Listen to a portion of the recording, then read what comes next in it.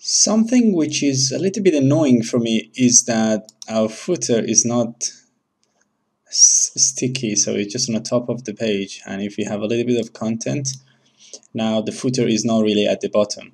So I really want to fix this one and then jump to the more important stuff.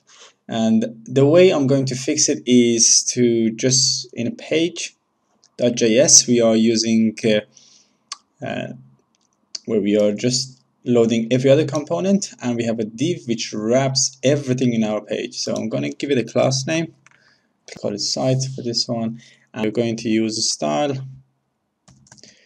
JSX,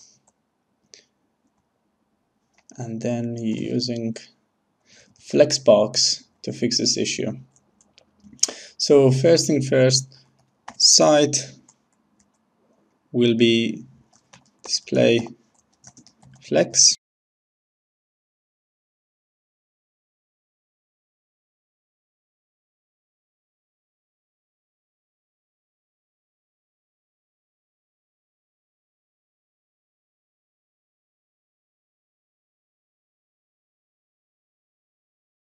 If you just right click, inspect our element, and if you go to, there we go, our main is always big and footer we have always on the bottom of the page no matter what. Now this is fixed and we can move to the next video.